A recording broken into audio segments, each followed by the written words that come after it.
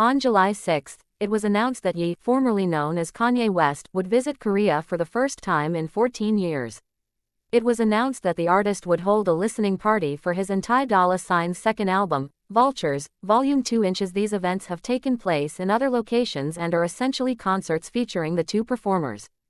Kanye arrived in Korea on the Friday morning of the anticipated concert, which was believed to have sold out. Like the other listening events, it was expected that celebrities would be in attendance, and this turned out to be true. However, the attendance of NewJeans' Minji, Hanni and Danielle has sparked some mixed reactions. Before the show began, photos of the NewJeans members at the 18+ event circulated, showing the three members with staff. Another clip showed the idols interacting with 2NE1CL and Minzy in a VIP area.